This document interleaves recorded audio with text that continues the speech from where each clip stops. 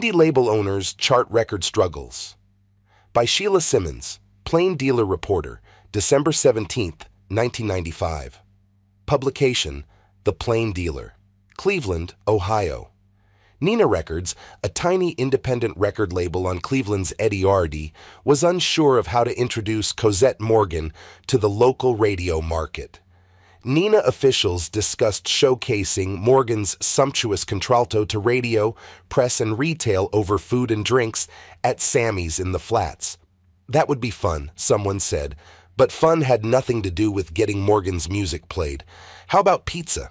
On that aside, Nina had Domino's pizza boxes delivered to 600 radio, press, and retail representatives. Inside, it placed 2 Morgan compact discs, 2 Domino's pizza gift certificates, and a letter that read, "We know this is a gimmick. Hopefully it will catch your attention. The song is not a gimmick. Listen to it, please." Morgan's debut single, The Moody Killer Blues, bubbled under the R&B charts, meaning it ranked just below the top 100 hits. Her second recording, All Out of Love, debuted at number 87, with a Billboard magazine bullet alongside it, flagging the tune as a strong-selling single. "You have to be clever," says Erwin Bruder, Nina's owner.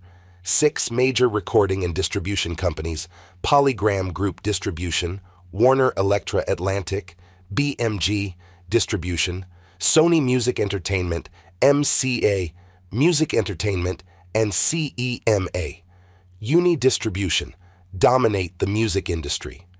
They supply 90% of music to record buyers in the United States.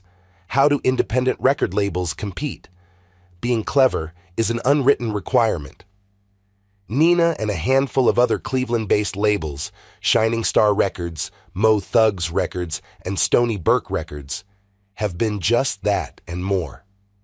The 4 labels largely appeal to different audiences. The owners have different visions, but they all share one love that their independence lends them: self-control, shining star. The way Jim Buchanan sees it, sitting in his high-backed cushioned chair at Midtown Recording Studios in downtown Cleveland in 1996, is going to be a good year. "We got hits," he says with a grin. Although the 2-year-old Shining Star has yet to have a hit, the label has signed a number of high-quality acts who boast some professional touring and recording experience.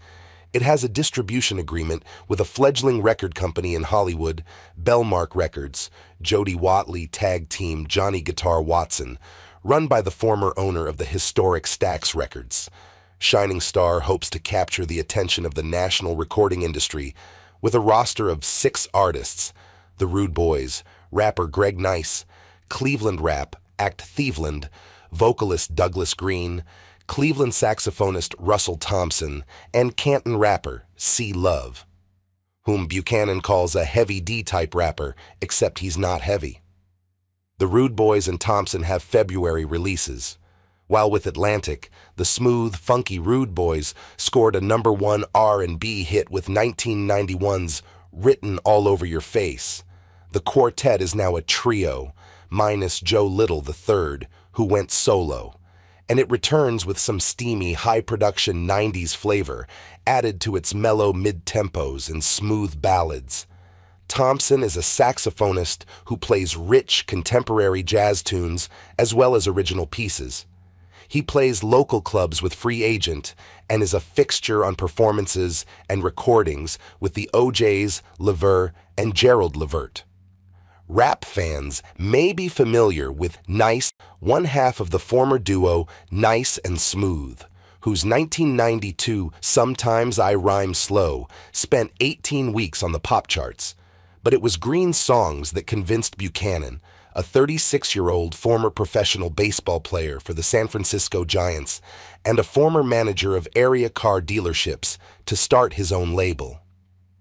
Buchanan recalls a major label artist and repertoire representative who rejected Green's music. Upon hearing it again at a Hollywood party, the rep delighted over it. Buchanan concluded, "When they decide something is slamming, most of the time it's when it's somebody they already know, a friend's friend or a cousin's friend, or some kind of hookup, to make this record happen. So I figure I can have a record company," he says, and make a record happen. Buchanan isn't new to the music business.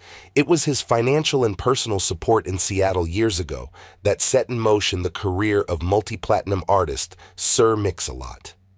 Buchanan purchased the rapper thousands of dollars in audio equipment and directed him to various radio contacts. "I have an ear, but more importantly, I know how to put people together," Buchanan says. "I know how to run a business." Buchanan wants artists who sing positive lyrics, who avoid the violence and sexual explicitness that characterize too much of today's rap and R&B.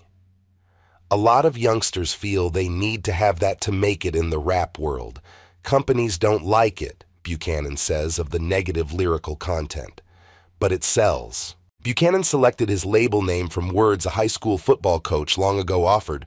"Whenever I seemed like I was doubting something I was doing," he said, "you're star quality. A star will shine anywhere." So regardless of what happens here today, Buchanan says, "I'm gonna shine. I'm gonna make it." Mo Thugs Records. It is not unusual to see Lazy Bone delivering rap lyrics to a crowd of screaming fans. What is unusual is seeing him deliver orders to an office manager and arranging interviews and a photo assignment. He and the other 4 members of Cleveland's multi-platinum Bone Thugs and Harmony have gone from just rap artists to businessmen. They own and operate Mo Thugs Records. It might appear they are struggling with the transformation. Lazy, 21, moves slowly into the office. He was out late partying the night before, something he admits he can ill afford to do when running a business and acting as a role model for aspiring rap and musical groups. Lazy wants his acts to sell 1 million records, just like his group did 6 times. And that perhaps is what sets Mo Thugs apart from the other local labels. Its owners have proven blockbuster selling potential in themselves and captured the ear of the industry with a fresh rap sound. The label's first album will be by Flesh and Bone and will be released this spring by Def Jam Recording and distributed by Island Records. Lazy says the album will likely feature appearances by Mo Thugs' other acts as well. "One bone gotta break the ice for Mo Thugs," he says. Mo Thugs is the name taken by a group of young, aspiring Cleveland acts who worked the local talent show circuit about 4 years ago. Now they make up the label. Poetic Hustlers, Boogie Nike, Mo Hart, and Tony Tone is described as a cool, mellow group that raps about urban life. Lazy describes Graveyard Shift, consisting of Tombstone, Sin, and Little Aaron, as more underground. Way under the underground, he stresses. Tre, a female trio, features Rebecca, Kim, and Nico. "I'm gonna glamorize them," Lazy says. The label is based out of Lazy's 1-story University Heights home and is primarily run by the 5 Bone rappers and 3 others. Running a company seeking a national market would seem quite a task for the young men. Just 2 years ago, they claimed to have shared a $50 a week salary while recording in an 8-track studio for the Cleveland-based label Stony Burke. As Lazy sits in his office, he envisions Mo Thugs as a Def Jam type operation. That is the label hip-hop mogul Russell Simmons started as a college student. Def Jam is listed by Black Enterprise magazine as part of the second most successful black entertainment company in the country, behind Black Entertainment Television. Lazy and crew are proven hustlers. Their maturity has come through the loss of their mentor, rapper Eazy-E, died of AIDS last March, and some sobering financial lessons. The rappers are in a dispute with Stony Burke Records over the release of Near Gold, Faces of Death, recorded in 1992 by 4 of the 5 Bone members. And Lazy says the group is fighting to get more than the 6 figures it has received for the 6 million records it has sold for the Ruthless Relativity label. Ruthless's finances have been locked, while California courts try to sort out matters among creditors and family members following owner Eazy-E's death. Still, Lazy admits, "Since dealing with Kermit Henderson of Stony Burke Records, I learned a lot from him. I learned a lot from Eazy-E. He did say there would come a day when I would have to handle all of it." The Def Jam deal came about after the New York label approached Bone about a song for the soundtrack of Simmons' recent rap movie, The Show, whose soundtrack features a Bone tune. Lazy says the mogul was interested in meeting the group, and when he did, they fed him information about their own label and plans. Simmons was interested in buying in. From Eazy-E to Russell Simmons, Lazy says, two ballers in the game.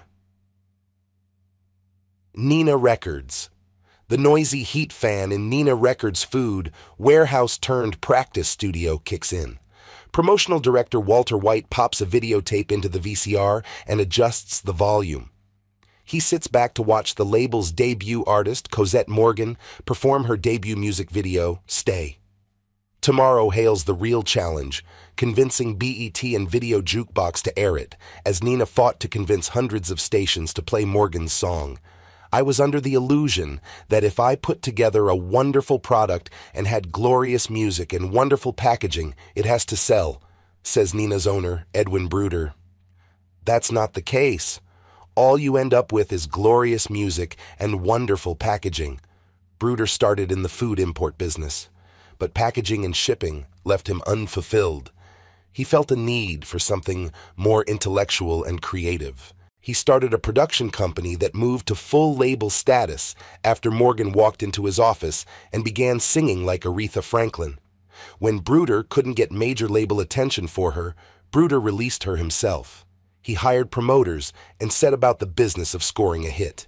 The competition is Whitney Houston and Mariah Carey and such, Bruder says. So the quality has to be at least that good. Nina built a database of 300 commercial and 500 college stations and alerted them of Morgan's progress with weekly faxes and phone calls. We're not shy, Bruder says. There's that fine balance between being aggressive and being obnoxious, and sometimes I'm afraid we've crossed the line. But I'd rather it be that than not noticed. And Nina felt relief when, through the August charting of Morgan's All Out of Love, it realized stations and listeners had noticed. There was a tremendous feeling of validation, Bruder says, that what we were doing wasn't just being done for our own ego, that we weren't fooling ourselves. There were people out there who appreciated the music, thought it was worthwhile seeing us on the charts with the big guys and ahead of hundreds of songs.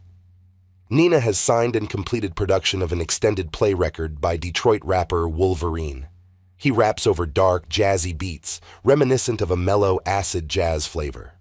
While Nina took Morgan directly to radio, the strategy for Wolverine is to work the streets, where hip-hop finds its core audience.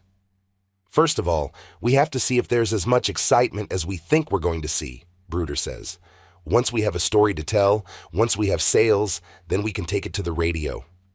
Asked how he feels about his leap into the music business, Bruder says, 90% of the time, I'm thrilled, and 10% of the time, I say, what the hell did I do? It's very much a roller coaster ride. Photos by Scott Shaw, Plain Dealer, photographer. Photo 1, Lazy Bone, above, and the other 4 members of Cleveland's multi-platinum rap act, Bone Thugs and Harmony, have become businessmen. They now run their own Mo Thugs Records. Photo 2, Bone Thugs and Harmony members, Lazy Bone, third from left, and Busy Bone, third from right, co-owners of Mo Thugs Records, relax, in a studio at the Cleveland label with members of the label's rap acts, Poetic Hustlers, and Graveyard Shift. Photo by Andrew Sifranic, Plain Dealer.